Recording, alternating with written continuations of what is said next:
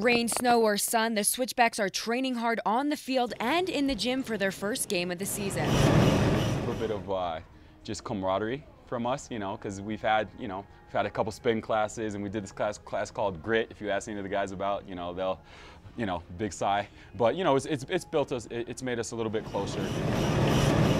The Switchbacks have signed 23 players so far, and head coach Steve Trichu says he's got a great mix of new and veteran players. We're really looking for that. Who's going to be that goal scorer on our team? I think collectively as a team, we're very good defensively. And we need that person who's going to step up and be that goal scorer for us. And the players say this preseason has helped them build their team chemistry.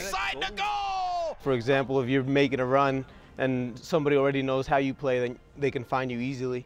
And that's big too, for like supporting each other and helping each other on the field. But no matter how long these guys have been playing soccer, the athletes say they still get butterflies before a big game. The cross and a goal! Those nerves, but they're like the good kinds of nerves where you're excited for it. It's natural, you know what I mean, to be a little bit nervous, but as soon as that whistle blows, just turn that into pure excitement and determination. And Steve says training at altitude will hopefully be an advantage for them this season. Our plan is to win all our home games and then get some points on the road.